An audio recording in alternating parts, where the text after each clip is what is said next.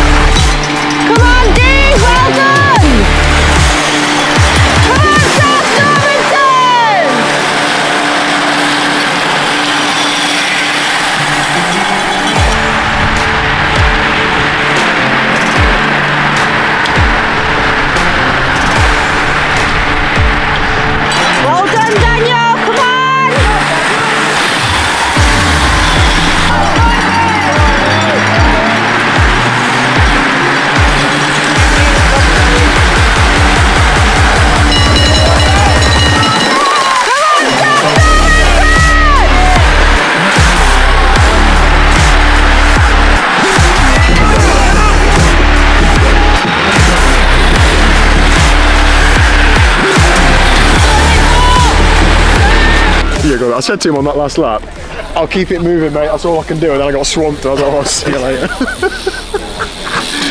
Oh my god. I thought mate he was going to get away about like 8 or so laps. I thought Lee? No, the lad in the red suit who went off. Oh yeah. And then I thought a few got to him, and I thought that was going to stick. We got in a little group and there was 2 Vela Bavarian guys, and I went with them and I thought I'm not even pulling through because there's 2 of them. So I sat on the back and they weren't even working together, so we got some, but that was the closest we come. We averaged 27 mile an hour. So how the hell is any group going to get away and stay away? It's just not going to happen. Okay, back home now, quick post-race debrief. It's quite late on Saturday evening. That race really took it out of me. The cold, the intensity. I've been on my backside since then. I actually had a nap for about an hour, which is good.